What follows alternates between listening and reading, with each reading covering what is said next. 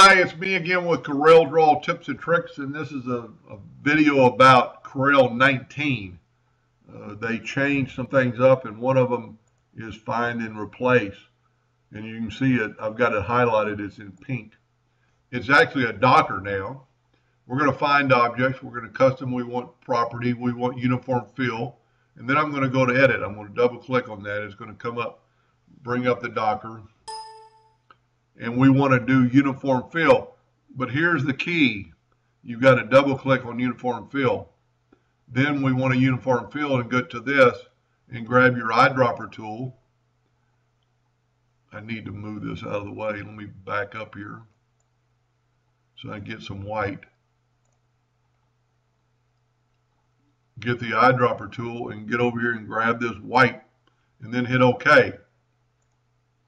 Then go over here and say find all.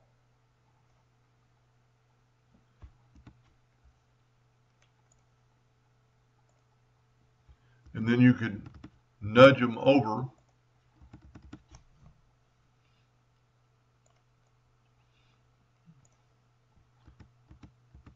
Nudge them out of the way, like one more click.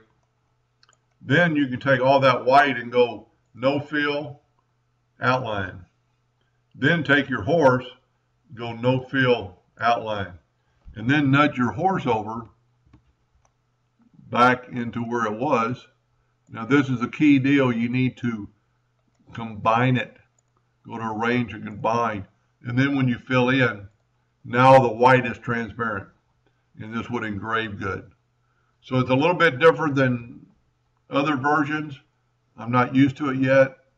It seems like it's going to have a lot of more things you can do. You can find more objects, 3D, bitmaps, 3D objects, B-spline, angular, envelope, power clips. You can find a lot more stuff. So it just takes a little bit of learning curve to get it down.